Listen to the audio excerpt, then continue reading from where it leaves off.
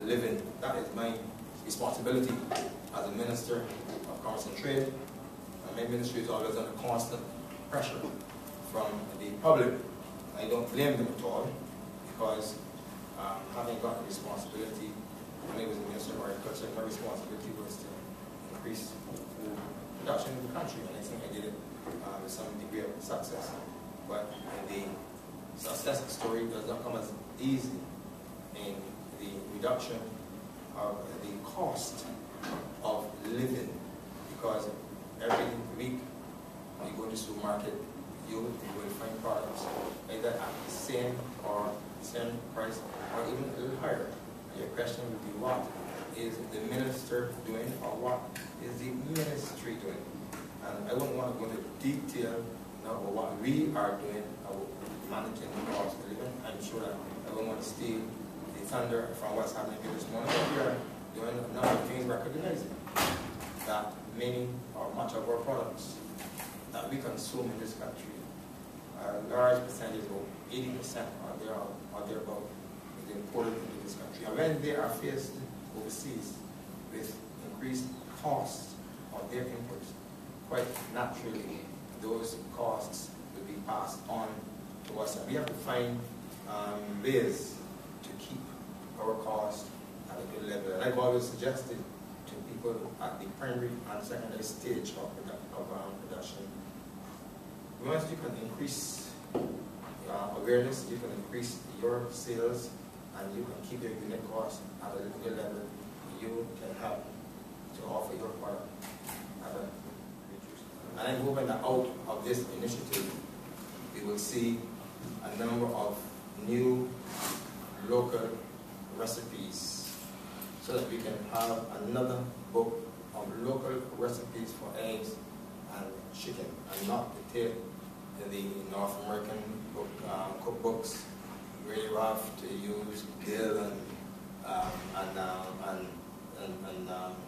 what the other things are called. That's not processed sport. We have those here, but a lot of things that we don't grow here to add to the product. I want to see those persons who took part in the activities, and they will take the recipes, Mr. Clark, and you will have a book published on this. I myself was invited to participate in the activities. As someone who likes to cook, I believe in cooking. And I get on my evenings before I can take off my clothes, I'm in the kitchen. When I get up on morning after prayers, I go in the kitchen again and do some cooking. But I passed up on this one. I never gave the MC, the promoter of this activity, the reason why I didn't participate. But I felt that I graduated. Yes, I have an excuse. And I wanted to give some other young people an opportunity to do some stuff. But I ate chicken almost every day in many different ways. And there were times when eggs was a very scarce commodity. When I was a boy growing up, 10 of us, and I used to be the person in the house looking after the stocks. So I knew when every fowl had an egg in it.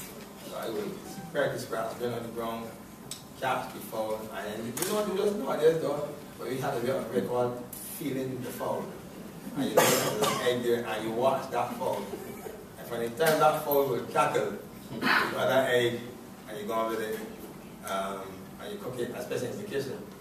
And in my day, with so many children in the house, you cut the hard boiled that egg, and you cut it in 6.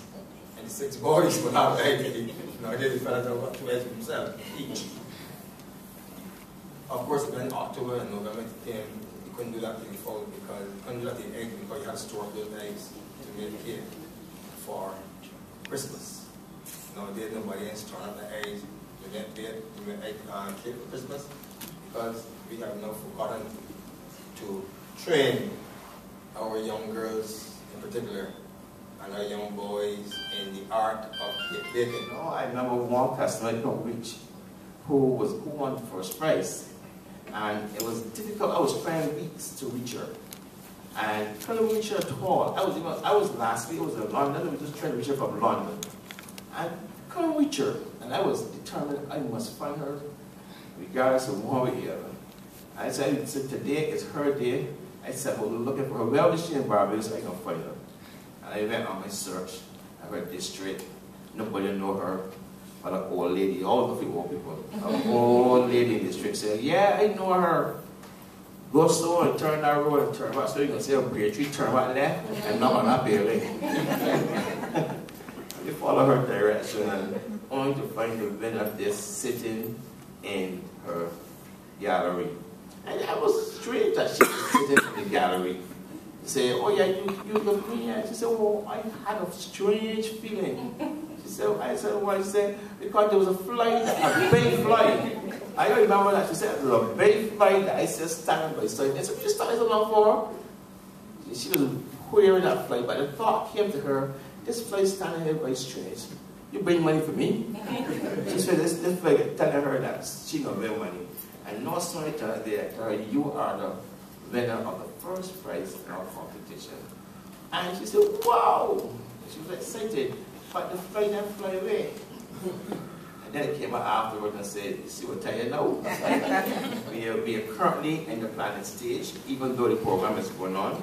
We are currently in the planning stage, looking forward to give you a heads up of some of the things that will be coming shortly, and only in a year. We have just created a special mascot, and you should see it, you hear more about AC. You know, and you know, your cousin here, you hear about AC, though, she's coming. This program basically will be working again with you. That will be at Star Chick, and we're looking forward to for all the customers who are buying our products.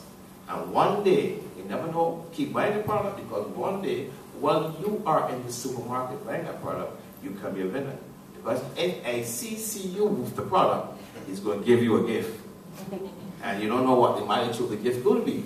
So we find ways of means to encourage you and to give back to you.